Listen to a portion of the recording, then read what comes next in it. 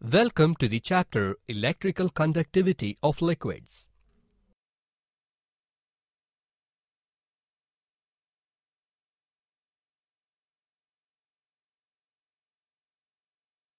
Now, let us make a cell with the same metals and chemicals used by Volta by performing an activity. Click each tab to know more. Place 2 injection bottles, 2 rubber caps, metal strips, copper and zinc, diluted sulfuric acid H2SO4 bottle, LED and connecting wires on the experiment table. Note: zinc metal strip is obtained from the dry cell and copper strip is available from the copper wires used in the home.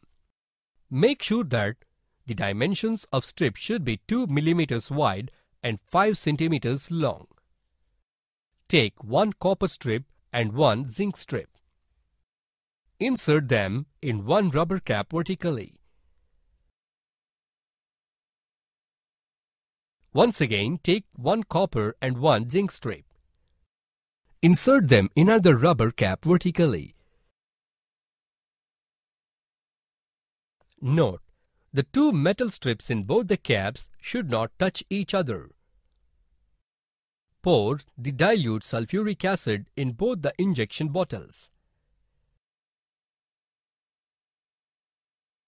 Fix the rubber caps with metal strips to the injection bottles. Take a wire and connect zinc strip of one bottle to copper strip of the other bottle. Now take an LED. Connect the short pin of LED to copper strip in one bottle with a wire.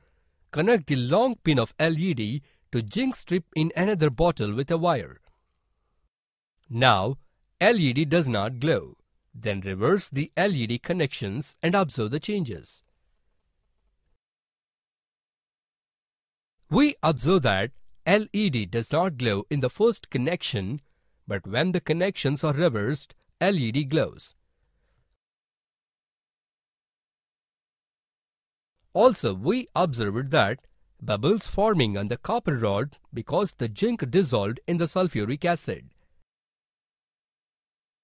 We have learned that small electric current is produced in the above electrolytic cell.